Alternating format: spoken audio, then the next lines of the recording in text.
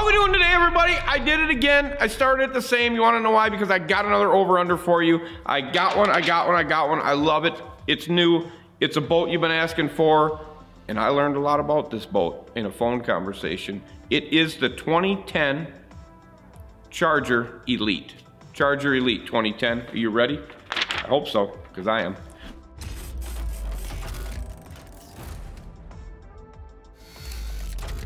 All right, so got on my phone, boom, here we go. I got a hold of a gentleman by the name of Kelly Powers. Anybody know that name? Anybody know that name? Somebody say yeah, please. I talked to the guy, champion. I talked to him about the Charger. I said, Kelly, you gotta give me some info about this 2010. He said, what do you wanna know? I said, I wanna know everything. Literally, boom, on the phone, tells me everything about this boat. Talks to me about, it's a champion hull. I'm like, nah, it's Charger. He said, no, it's a champion hull. It is a champion hull. We took a 198 champion and we took a 210 champion and we created the 198 Elite Charger and we created the 210 Charger. He said the only thing different was we took the cap, modernized it, did a little bit of stuff under the console, kind of modernized the console, put some slides where the footsteps go, made the back deck more user-friendly inside the storage unit. Made sure that the batteries were able to be in there. Just made a quality boat. They made a quality boat and they took a champion hull and went thunk, put it up underneath it. And he said basically the only thing different is the Montegos on the side. It's the only thing different. Besides that, he said it's a champion with a Charger on it. Montegos, champion hull. I went and looked at it on the website. I actually built my own Charger. I was building it. I was having fun. It was like I was a kid again. I was like colors and hey, look at this. Yeah, look at that. It was fun. It was a good time. So we're gonna talk about the 210 here. I talked to Kelly. I actually recalled him. He is a busy man. He's a busy man right now because they got a crap ton of bad weather. He's plowing snow with a tractor and you know, it's just the South got hit with some stuff that they're not used to, and he's got to keep boats in and out, and he's got to get stuff built, and they got to get all that stuff taken care of, and he's moving boats. He said he's busy. He was nice enough to get back to us at 8 o'clock last night, so I called him again today. I said, let's just do this over the phone so we can get this thing out for you. He's like, that's awesome. So we talked. So I talked to him, and he basically said, on the 210 Elite Charger, the base price you can get, now here, listen, stop, listen. All right, you can get the hull and trailer for $49.9. But what we're gonna do is we're gonna go into what you get for $49.9. So the trailer is a tandem axle, brakes, swing away tongue with their, I guess people call it road armor, they call it tough coat finish. So it's basically like the tough coat, the road armor, the gator armor, all that, it's that armor on the trailer. You get the LED lights on the trailer, you get the mag rims on the trailer, you get the, I think, no, I'm gonna cancel that. I was gonna say something about the hubs, but you just get the standard 4 breakaway, brakes, LED lights, road armor, done. Or tough coat, done. Basically, it's the boat, and you gotta put a motor on it, trolling motor, batteries, and your electronics, you can go fishing. That's what it is. So you can go fishing. And that's what I basically said to Kelly today. I'm like, so all I gotta do, if I get that basic boat from you guys, put a motor on, I can put my trolling motor on, my batteries, my electronics, and I can go fishing. He said, exactly. It's exactly what you can do. So you can get that Charger, hull and trailer, rigged, ready to put on your electronics, your motor, your trolling motor, your batteries. You can get that boat and trailer for $49.9, the 210 Elite, $49.9. So we took our pricing that we've used through this whole thing, the same pricing on the units, on the trolling motor, on the jack plate, all of that, and we just integrated it into that. Because Kelly was so busy with what's going on, we just took all those numbers and just moved them into this boat. And this is the price we're gonna come up with. We came up with a price and then we went and searched. We went and searched the new 210s, and we were pretty close here and there, but they're running single units, smaller units. We've got, obviously, you know, giant TV screens and all that other good stuff stacked on top of each other. So, you gotta keep the $49.9 in place. Boom, right here. All right, so then we gotta put a motor on it. We selected the Yamaha 250 SHO. Poof, right on the back. 18,690. boop, right on the back. Now that price is probably subject to change depending where you get it, whatever. We're trying to take like just a map nationwide price and put it on there. So that's what we did. $18,690. Trolling motor.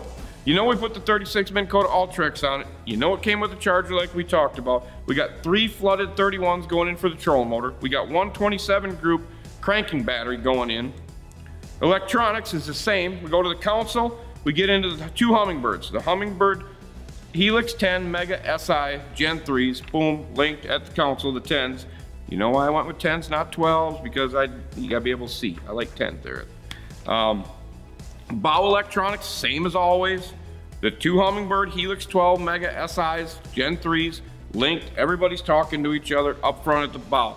Now, another price we gotta add into this stuff is we gotta put the mounts in because they don't come with the mounts. So we put the mounts in on the price also. And that's the same as what we've done all the time. So we got the side-by-sides and we got the stack up front at the bow.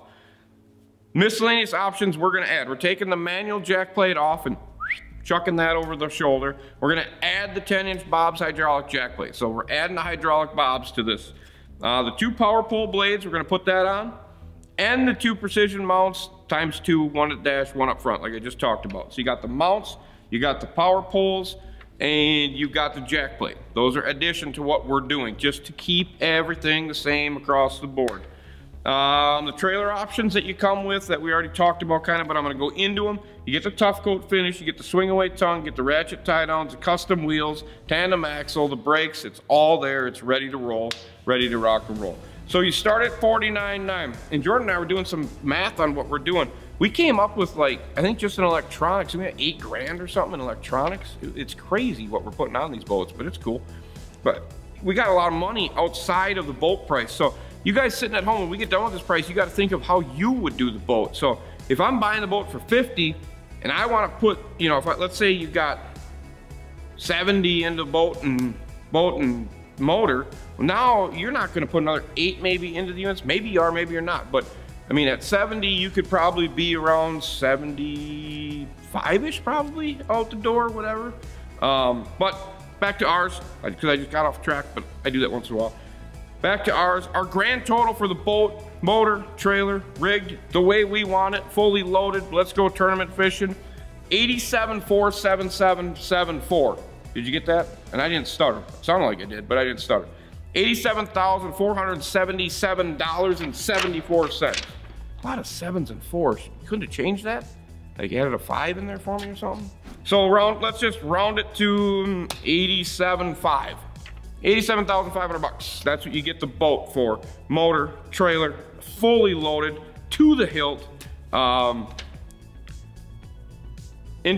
we went and priced a couple because we were like, it seems a little high for what we're doing, but we did go and price a couple with, I think we had some with some smaller, they look like 7-inch Garmin's on it. Console end up front. Granted, it may have had Panoptics. We also have, do we have the 360 involved in this? Yeah, so the 360's on here too. So we got the 360 in here too. So they went with Panoptics and 2 little Garmin's, and it was like 50 or 81.5 or 82,000. And so we're adding our 4 huge units plus 360, and we're adding a hydraulic plate. That one did have a hydraulic plate on it though too, but it was an Atlas plate. We looked at a couple of those, had Atlas plates, and they were like 82-ish, and we're at 87. So if you think, all right, so we've got 8,000 in electronics alone, then you add poles. Did that have poles on it too? Did it have poles? Yeah, I think it did have poles. So we're close. I mean, we're in the ballpark. We did everything correct. I mean, it's all right there. But over under value price on the boat. Now, I personally have never physically seen this 210, the new 210. I have not put my hands on it, but I'm taking the guy's word. I'm taking Kelly's word for it. It looks like a champion. I was dissecting it today. It looks like a champion. He would know. He was the one that went from Mountain Home to Murfreesboro. He was part of all that. He was involved with all that stuff. I mean, go back and look at some of the old champion stuff. You champion true guys, you'll know who that name is. So, and working now here at Charger, we talked about boats. I started talking to him about the boats. I told him I had 203 tore down. I got 202. He was enthused by all that older style. We started talking about the company.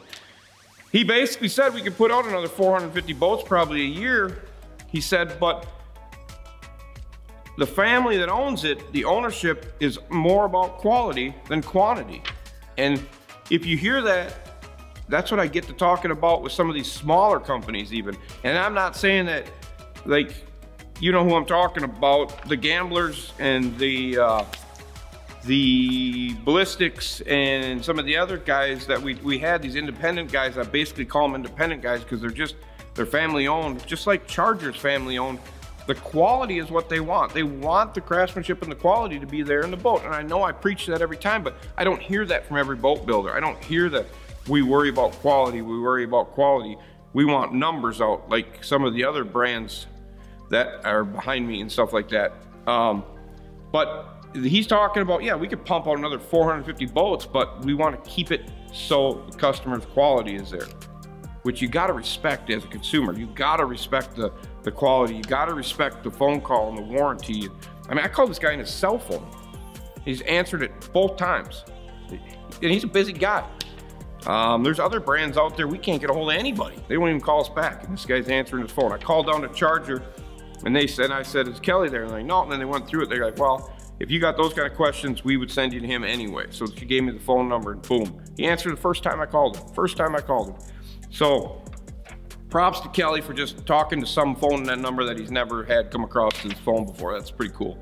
87,477,74, 85,000, undervalued because of the fact of, I believe in what Kelly's saying. I believe that he has a champion hull underneath there. I mean, he gave me the years of the boats that they took the stamping off of. He gave me everything. He gave me some info about a boat I'm going to talk about later. So I believe him. I believe it's champion. I believe it's champion hull. It's not champion. It's a Charger. Montego's on the side, but it's a champion hull. I mean, I took pictures and went side by side, boom, boom, 210 and 198, and they are, man, they are close. I mean, literally close. If I were to probably blank out the Montego's on the side and take the Charger name off, you would think it's a modern day champion. So props to Charger for doing that. Props to Kelly for talking to me. I can't say anything bad about Charger boats right now. They talked highly of customer service. He talked highly of quality. And if you haven't checked out these boats, I think you should go to a local dealer. Give Charger a call, talk to him, talk to Charger, see what you think. I mean, I knew when they came out, and I'm probably just like one of those guys that's like, okay, somebody's trying to do a champion, but you're talking to a guy that's been with Champion forever, and now he's with Charger, and he tells me it's a champion hull. He said it's a champion hull. You can't argue with that. Can't argue with that. So, undervalued at $87,500, and there we go again. People are going to give me the, how can it be undervalued? It's just because, like I say, it's more than just the boat you're purchasing in the end, people. It's about the customer service. It's about the relationship you can build with the brand you purchase. Branding. It's all about branding. It's about family. It's about selling quality. It's not about how many boats we can get out the door so somebody gets one and it falls apart. That stuff bothers the hell out of me. But quality, craftsmanship, caring about what you got, appreciating the value. I mean, I rigged some Charger boats back in the day. Was I impressed? I was kind of impressed. Was I really like, yeah, these are the boats? No, I'll be honest with you. But I look at the 210, I look at the 198, I look at some of that stuff, and man, they've done a lot to improve that boat. They made that boat champion, man, a champion lookalike. I'm impressed. That's all I got to say. I'm impressed with that Charger look. I'm impressed with that Charger boat. Now, I haven't ridden in one. You guys that own them, this is the time right here. Come on here and talk to me about that Charger. Talk to me about your Charger. I'm not the guy that sat down on the boat. You got one. This is your time to brag right now. Get on here and start bragging about your Charger boat. $87,500 undervalued. In my eyes, it's undervalued because, like I said, it's quality, it's craftsmanship, and it's worrying about the consumer. I want you to get what you pay for. That's important. That's important in my eyes. So, You want me to do the announcement right now? You want me to talk about that? You do? Ha, this is awesome. Now I'm really happy. All right, so this one's done. Now, a lot of people may know, some people may know, I talked to Kelly and I told him I got a 203 torn down in the shop, and he goes, oh, awesome. We're making the 203. Whoa! Andy's like, yeah. Like every muscle is like, yeah. Tell me something about it. Took a 2006, I think it was 2006, 203, and they built it. They built it, they've got it. It's gonna be released in the States. I think he said, now, just boom, boom, quote me on this, not him. This year released in the States. A lot of them over in Japan, that's what he told me. The demand in Japan they can't keep up with for the 203. It was released in Japan, so it's been over there.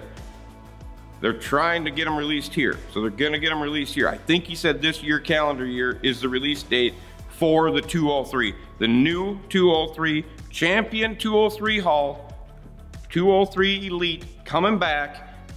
Charger name, Champion Hull, Montego's on the side. I'm so excited. I can't even, I'm excited right now. It's just like, holy cow, I get to look at another 203. So, I can't wait. I can't wait for the date. I can't wait for the boom, there it is. I can't wait for any of that. Maybe somebody got one and I don't even know. If you got one, just put a picture, because I just want to be like, look at that. I mean, yeah, it's gotta be cool. Gotta be cool. No pricing, no nothing, but I guarantee you when I get pricing on that boat, there will be another one of these coming to you, because I want to see it. I want to touch it. I want to smell it. I want to lay on it. I want to just be like, ah, I'm back in it. That's what I want. I just dropped my paperwork. It's all right. But that's the announcement. On top of the over-under, the 203 is coming back to the United States, hopefully this calendar year.